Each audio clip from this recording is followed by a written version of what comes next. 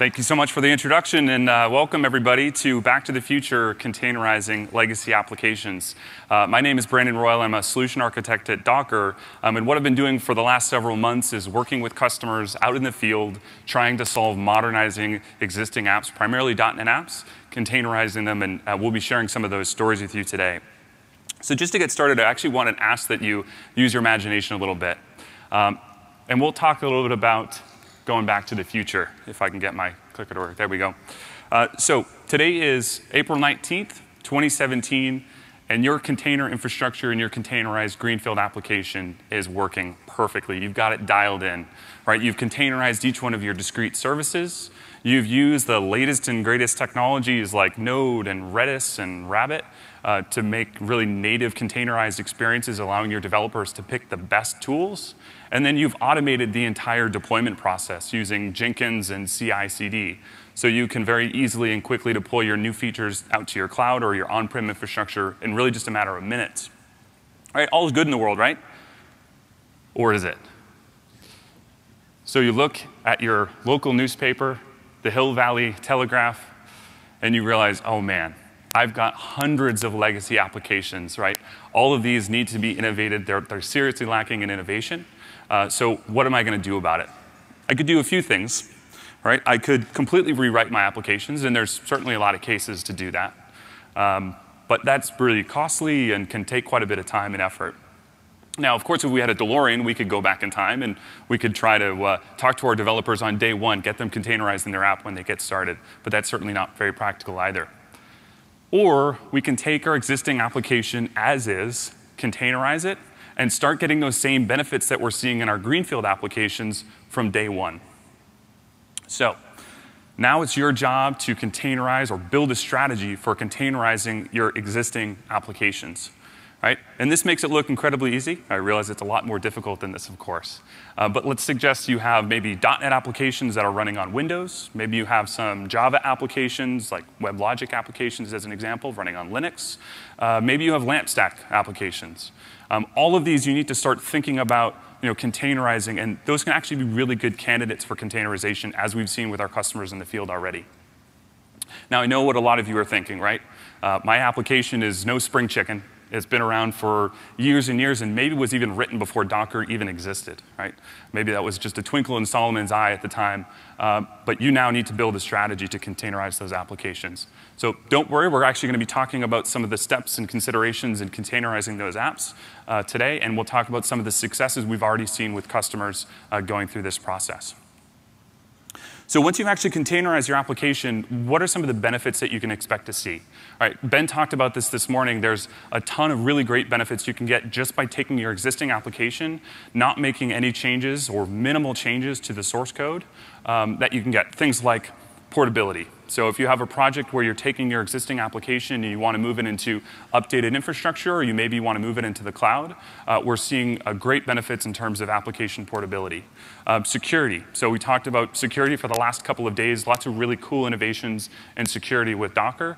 Those security features you can get by containerizing your apps, of course. And then efficiency. And efficiency is really huge, right? So we're seeing infrastructure efficiency, so the ability to run more applications within your existing infrastructure. And the MetLife team, they talked about that. The Visa team talked about it as well.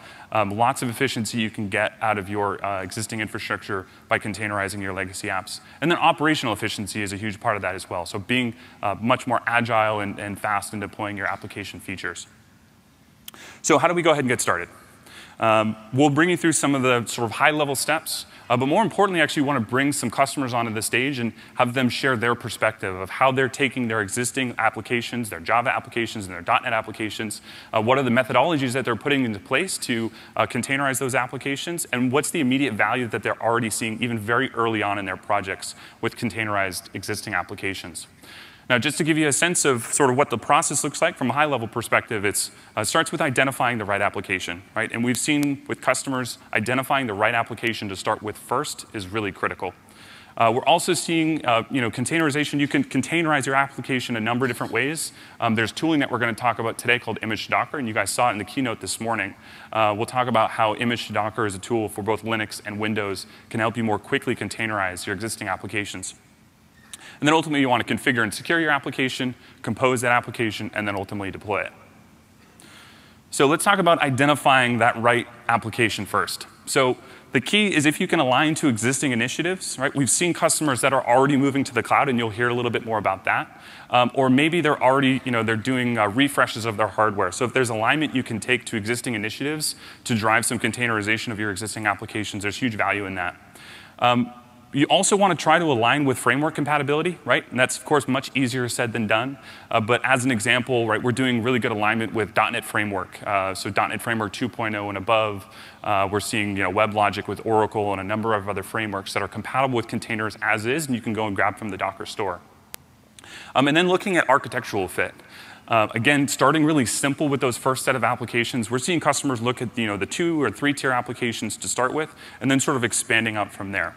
And then what are those little implementation details, right? So a lot of smart people in the room who understand Docker and application architecture incredibly well. Right? What are those little things you need to watch out for so you don't want to trip up in your containerization initiative? So what are those little go, maybe refactor sort of details? So things like persistent data. So that's really common, obviously, in application, legacy application infrastructure, where you have to manage that persistent data. And there are cases in which, if you can use existing volumes, or you can even externalize all that data persistence, that's really the way to go. Utilizing existing build scripts. So we have customers that have been using things like MSIs or packages or a number of other scripts that they're already using to deploy their applications. Utilize those resources and then refactor those over time. And don't be afraid of registry hacks and utilizing phantom DLLs or other things like that in Windows. You are going to be carrying, of course, some of your technical debt. So obviously be cautious of those kinds of exercises. But we have plenty of customers who say, this is the way that I deploy my application. I've got to modify this registry key or something like that. Continue to do that. You're going to see it in your Docker file, and you know that's something you can certainly clean up as you continue to iterate on your application. Things you want to consider refactoring for, session state's a big one. So we're seeing that in applications, pretty much across the board, right? So if you have in-process session state, if you have an opportunity to externalize that and refactor that capability, that's something to start with. And then anything with GUIs and the logging is really an obvious one for everyone in the room here. So you've selected your right application, you're ready to containerize. How do you go about doing it? So of course, you can just create your Docker file, right? And everyone's very familiar with that, obviously. Or you can use a tool that actually we maintain called Image2Docker that you saw a preview of this morning. Image2Docker effectively comes in 2 flavors. It comes in a Windows version using PowerShell, and it comes in a Linux version that actually is built on top of Docker. And it helps you to identify artifacts and then pull them directly into a Docker image very quickly. So the example that I'll show you is an ASP.NET application. So here's an example. If I were to point to a virtual hard disk that contains an ASP.NET application, this is actually what the Image2Docker tool will show you. So it's selecting things like the right base image, so the ASP.NET Windows Server Core base image. It's doing things like adding registry keys, and then it's even identifying IIS features that we need in order to run our application. Now, of course, this isn't going to be perfect, right? A lot of legacy applications, it's not going to catch all the little dependencies, so it does require a little bit of human intervention in some cases, but a lot of applications like this one, simple one run of the command, and then you're off and running. Quite a few things that caught there, as you can see. All right, configuring your application. So this is one of these sort of awkward kind of hack things you got to often do with legacy applications, right? We're used to these 600 lines of XML configuration files that exist in our legacy apps. How do we map that to more modern ways of configuration management? And there's a few different approaches that customers are taking in the field currently. You can map your existing configurations, so things that you would put in an environment variable or a secret, and you can do that and just swap it essentially in real time. You can utilize configurations to actually swap out the XML files, so build those into your images, and then basically at runtime you can select the appropriate XML file based on your environment. Obviously, the most ideal scenario is actually refactoring your application to be able to consume those environment variables and secrets, or of course, you can just mount that using a volume, as everyone's pretty comfortable with. And then composing and deploying your application. So this is actually probably the most familiar to all the folks here, right? There's really nothing different in terms of the structure of your app stack for a legacy application versus a greenfield application that we showed earlier. The primary difference is, things to kind of keep in mind. Your images will tend to be very large. So you'll see, images, especially in the Windows world, in the number of gigs. So if there's an opportunity to optimize those using things like multi-stage builds, definitely take advantage of that. And then DTR caching is another huge one. So that's actually a feature of the Docker Trusted Registry that helps you to optimize the pull and push performance of your images. There's actually a talk later on this afternoon by Nico who's going to talk about DTR configuration and caching if you're interested in checking that out. And then take advantage of those security features.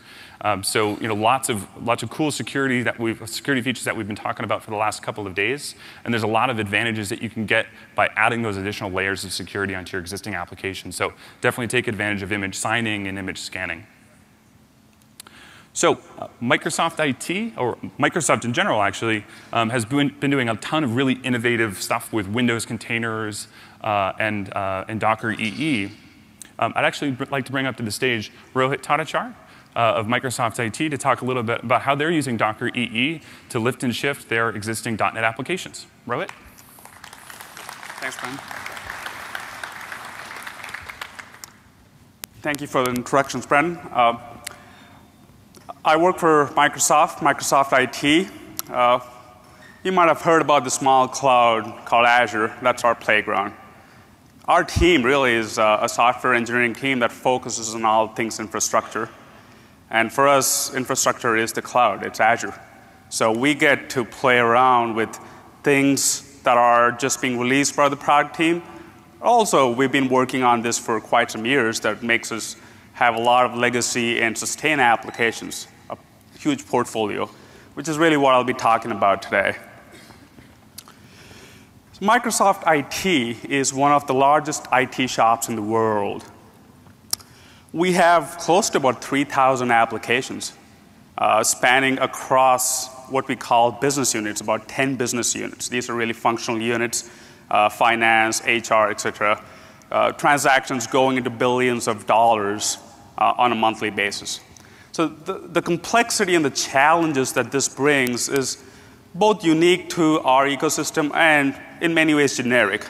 And all the challenges that we've seen, we've been able to address them successfully. Today, I'm here to talk about one such journey that we have recently undertaken towards containerization and our journey with Docker.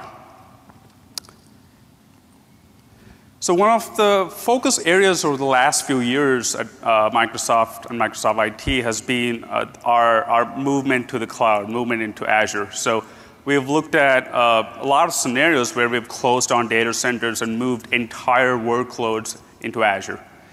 As part of this move, we've seen that a majority of our applications really kind of belong to what we call legacy. Legacy applications are critical to our functional units, but they don't have a path forward into modernization, hence the term legacy, really.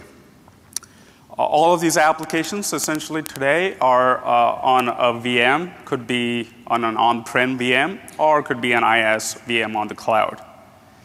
And almost 100% of these applications have traditional and enterprise components that we have to deal with and consider as part of our journey to migrating to the cloud. So with all these complexities, we were really at a crossroads to see what we should do. Should we just take our VMs and put them on an IaaS cloud and say, hey, we migrated to the cloud? Or should we look at some other options? And here came Docker and Windows containers to the rescue. Really changed our approach to how we can take our workloads to the cloud in a more optimized and a standard manner, give back a lot more benefits in terms of managing these workloads, provide isolation and other dependencies from a security point of view that honestly was really hard to do in the legacy world. So all these challenges, we were still pretty new in our journey, but we've been able to tackle and address them as we're going along. So Brandon set the stage really well for us. What he mentioned earlier are the steps that we took in our journey to containerization. One of the first steps was, hey, we have these almost 3,000 applications. Should we just go pick a few and start containerizing? not the most ideal choice. To give us the best chance to succeed, we went through a checklist, some of the points that Brandon touched upon earlier, and I'll go into a few more details in the next slide. And essentially reached out to our business units and said, hey, what are the criteria that these applications meet? Can we get a set of them? And then essentially boil down to having a candidate list that gave us the best chance to succeed in this path, in this journey. Once we had our list of candidates, we went to the next step that Brandon spoke about of actually containerizing it. We used both Image to Docker, the open source tool, and more recently, Visual Studio 2017 that has out-of-the-box support to containerize. So both in different scenarios really help making this containerization faster and easier. And of course, just containerizing is no good if you can't apply enterprise and security configurations. So again, I'll touch upon it in a future slide, things like domain joining, joining to our domain. Again, we are talking of legacy applications, not applications in the greenfield internet-first approach, but ones that require to be connected to our domain. So the implications of that are all dealt with through some GMSA and account creation process. So a little more deep dive into our first, the criteria for selecting our applications. Again, this is a criteria we put ourselves in to give us the best chance to succeed for our proof of concepts. It's not something that's mandated, but it makes the job a lot easier to start. So we essentially looked at just the web tier or the middle tier portions of the application. We left the SQL portions alone for now. Again, in a future time, we'll be able to move the SQL 2 into containers. We also looked at applications that were running IIS 6.0 and higher versions. .NET Framework, we said 3.5 and above is our initial cutoff. And similarly, the OS versions and some of the other things in terms of dependencies at a network layer. We also said, hey, any application that requires remote desktop and those, let's put that aside. So essentially, we came up with this checklist that boiled down our application list to a more manageable list to start with. Well, once we had this list, what really containers allows us to do is take these legacy patterns and apply them into modern infrastructure. This is such a powerful and compelling reason, just in itself, for us to be able to take our entire footprint of legacy and move it into a more modern architecture and bring in Agile and DevOps into our entire landscape and footprint of applications is very, very powerful. And this has really been one of the main drivers for us to move into this journey. So again, this is so compelling for us, and that's a point I wanted to reiterate, and I'm sure this resonates with a lot of folks in this audience. We also touched upon this earlier, how do we do domain joining, Windows authentication using something called GMSA, Globally Managed Service Account. So this is just a quick example of how you pass your cred specs. This is available both for single node and multi-node support through Docker. Again, makes things a lot easier to get your authentication going. So we did all this initial work, and now we were at a stage where we could actually see results of our, again, we still call this a proof of concept. This is still a journey that we're going through, but we'd like to share our results. So what we had out of our initial list of applications were 10 applications that we picked and containerized. So right off the bat, we saw that we could easily get about 4 times of density benefits. This is our minimum. This is without even applying any of the more tangible parameters that we can apply to get better benefits.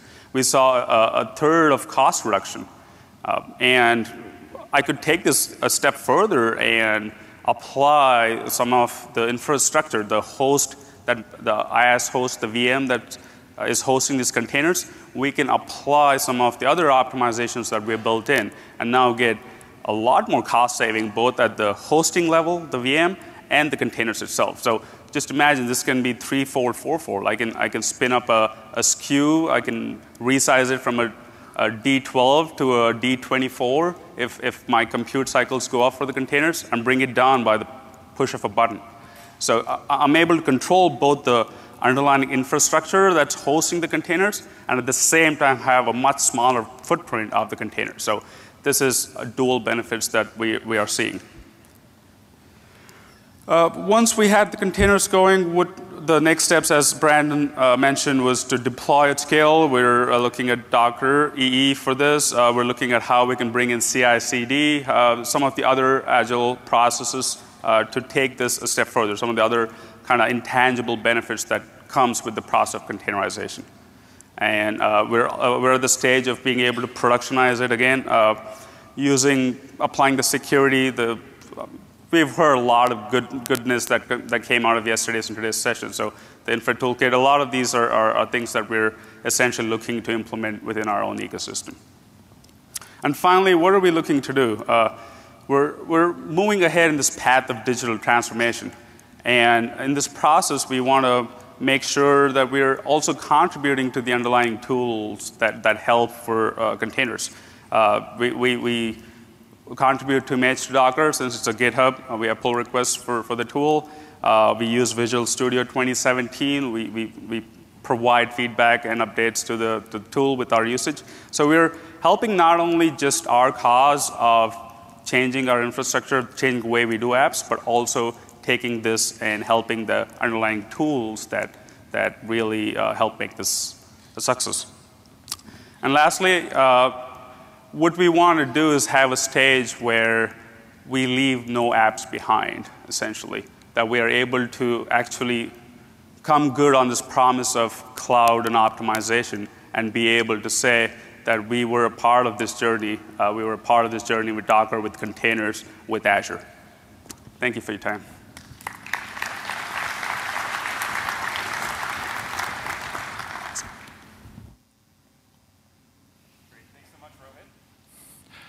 So we've also been working with the team over at Northern Trust. So I'd like to bring up onto the stage Rob Tanner, the Division Manager of Enterprise Middleware Services, to tell you a little bit about their experience with legacy applications and Docker EE.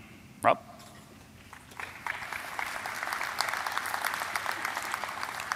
Thanks, Brandon. As Brandon said, I'm Rob Tanner. I'm a division manager for the Enterprise Middleware Services team at Northern Trust. I want to share a little bit about our journey with you, where we are with Docker and modernizing traditional apps. A little bit about Northern Trust. We are a leading provider of wealth management, asset servicing, and asset management for institutions, families, and individuals. We were founded in 1889. I would have loved to have said that we're the oldest company here at Docker, but MetLife blew that out of the water this morning. So I'll just say I'm one of the oldest. We are based in Chicago, but we have offices around the world. And our number one claim, our pride, is that we offer for our clients the most effective, the best class services and experiences possible. So before I want to start in getting into what we're doing with Docker and why, I wanted to share with you our software-defined data center strategy. And it makes sense to show this because I want to show you why we made the decision with Docker. On the bottom, you're going to see that we have strategic initiatives that we're already starting to invest in. Converged or hyper-converged platforms, software-defined anything, increased automation, cognitive infrastructure. These are things that are core for what we're building in our data center to try to help us move towards the future. Additionally, we have 5 guiding principles. And everything we do, we have to match to these principles to make sure that we're getting the value we need for both our clients and our partners. So agility, reliability, security, performance, lower TCO. Anybody in an enterprise would not be surprised by any of these. Brandon alluded to it earlier regarding Greenfield and microservices. Northern Trust has invested heavily into this, creating our next generation application platform. And in doing so, we're being able to create for our clients quickly new innovations and things that are extremely valuable to them. But we've been around for a long time. I have applications that are still key services to my clients, but they're in the traditional mode. And in doing that, it's a little bit more difficult to move at the speed that we're doing with our microservices, but we still want to innovate on those. So what do we do? First, I want to share with you what our environment looks like. We have a little over 400 applications. Typically, in the distributed space, we have them between 3 stacks: WebLogic, .NET, or Tomcat. And our goal was to start trying to containerize these. And in doing so, we're also trying to make it so it's as lift and shift as possible for each one of those technologies. We don't want our developers to have to do a lot of work to try to get the goodness that containers will give you. So why would we want to do this? As Brandon alluded to earlier, we're already seeing 3 key concepts come about by just trying to containerize right out of the box: infrastructure efficiency, a foundation for a hybrid cloud, and improved security. So when we talk about efficiency, I should share with you a little bit about our traditional way of setting up applications. Application will come in, they'll say, I need my environment. We set up a nice static environment for them, be it WebLogic, be it .NET, whatnot, and then it's set. It's difficult to move around in it. We can't modify it very easily. It's a little bit slower. Additionally, we have to be careful about any intermingling. Applications will have different needs in terms of libraries. Versions are going to be different. They may have to have a different type of OS. So we have to be careful with that. And what that leads to is a per-application isolation. So what ends up happening is I've got over 400 applications, but each one needs their own guest or their own server, and then you start multiplying that out with HA and disaster recovery, and suddenly you have server and VM sprawl. Makes things more complex. Then we jump over to the Docker side and what we're already starting to see. The ability to have a pool of resources available. It's no longer an application has to be given its own world. It's an application has a world for it to go into. It's already there. Dependencies are eliminated in terms of having any conflicts. The developer can containerize their world the way they want it and know that they will not affect somebody else and somebody will not affect them. And lastly, what that gives us is an increase in multi-tenancy on those servers. I now don't have to have one app per server or one app per guest. I can have multiple, and then our density increases. So some things just from our guiding principles. I'm getting better TCO. I'm getting better reliability. Northern is also looking heavily into the public cloud. And we're seeing some value from that now, and we're trying to determine our best use cases for what we're going to put up there. But in doing the work we've done, we've been finding some very interesting things. One we were able to find just recently was the ability to spin up a Docker cluster in Azure in less than a day and deploy an app to it. I can't do that on-prem. I don't have that type of speed. But it does open up another possibility for how we can handle dev workloads and not have to constrain my developers or make them wait. Additionally, some of the other cool things that you've already heard about, it's some of the speakers from the keynotes recently. Docker declarative services. I can set an end state of what I want my app to look like. In my old way, everything was very static. Now, it can be ephemeral. And this is beautiful for us because the thing is, if some node goes down, instead of us having to scramble to try to get that node back up to get us back to an HA-compatible area, it gets rescheduled. It's automatically there. No hand-holding, no intervention by a human. It's great. Health checks are not just infrastructure health checks anymore. I can look at my application and verify if it is okay. So as I'm doing updates, for example, what they just shared at the keynote recently, now you've got auto rollback. If you're starting to get your application out there and things are not looking good, instead of it continuing on and then blowing everything up, now you can roll it back and you're going to have very limited issues, as well as now you have a chance to try to fix what's going on. And what that leads me to is a complete service isolation, which allows me to have these containers running next to each other and not causing an issue. Whether it's because I set up CPU shares, memory limits, whatnot, I can do this and not have any worries where there's going to be a problem with risk of one doing something to another. And lastly, security. I'm a financial services company. My greatest asset, my greatest responsibility is my client's data, and I must protect it. And just by containerizing these traditional apps, I'm already improving on the security. Northern has invested a lot of time and money in giving us a very robust security world right now wrapped around all of our platforms. But I want to continue to improve on that.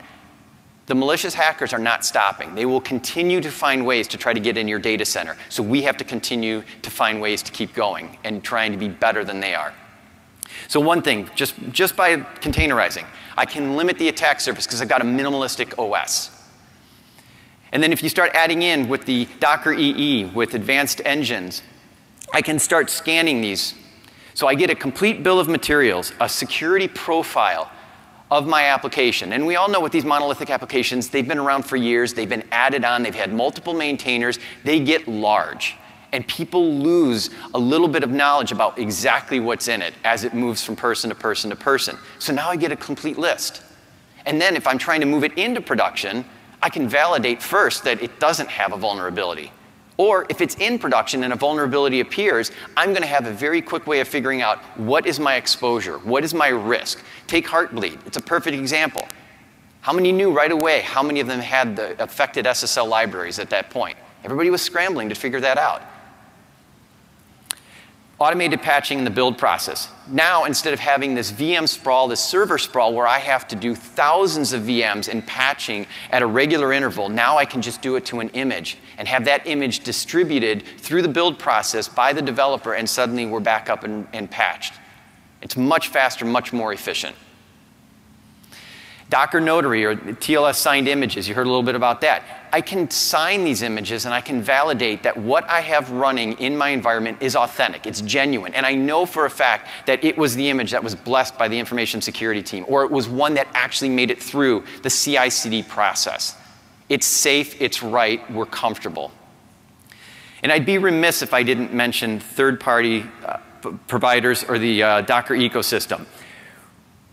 We've seen some very incredible things coming out from companies everywhere, whether they've been on the expo floor or some other ones that we've met recently. One I'd like to point out in particular that we've worked with recently is a company called StackRox, a smaller company out of Silicon Valley. And they're doing some amazing things in this space, where they look at security in a unique way, and also doing things like machine learning and AI in order to help figure out how to better protect my world from outside threats. Another benefit that we've been able to see immediately by using Docker, trying to provision for my application world in a traditional way without Docker was taking us upwards of 29 days. The moment we started using Docker, we were able to shrink that down to 7 days. That's 22 more days that my developers have to do some good, to be able to be innovative, to be able to get stuff into our clients' hands, to keep us as a market leader.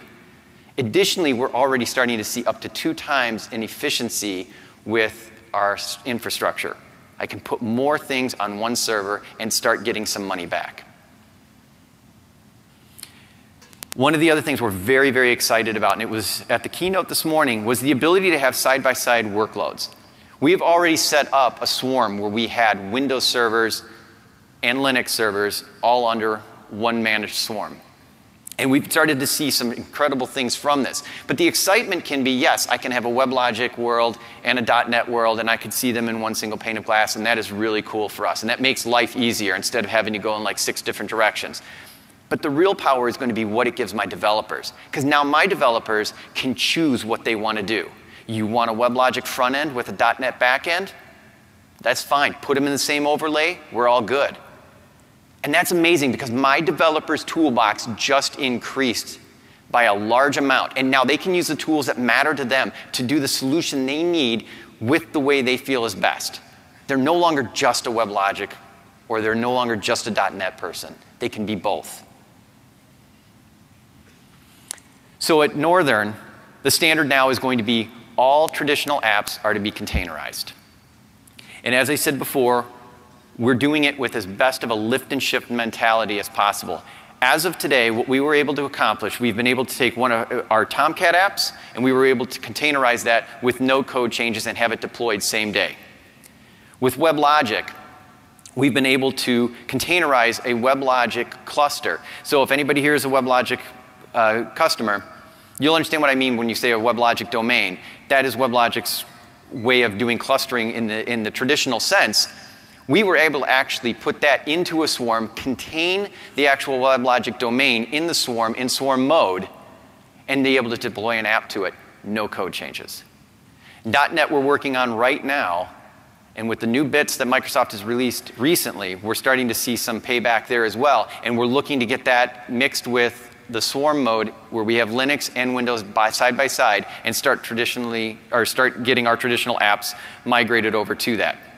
In the end, we believe that our developers are going to have more agility, better security, better reliability, lower TCO for our infrastructure team, and better performance and experience. And Docker EE is the way that we're getting there. Thank you.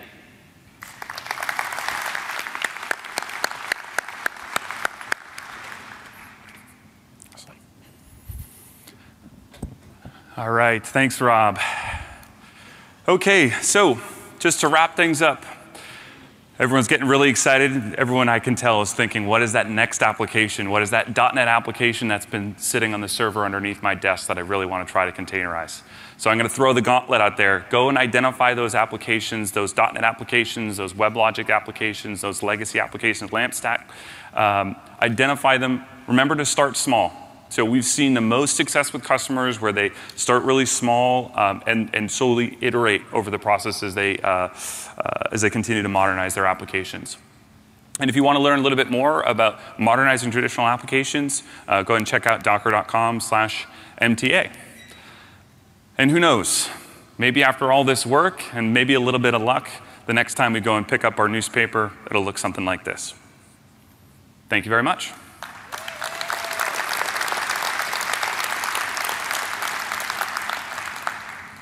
So we've got some time for questions. We've only got one microphone, so we're going to use this microphone up here on the right. If you guys want to join me on stage, feel free. Do you mind just using the microphone up there?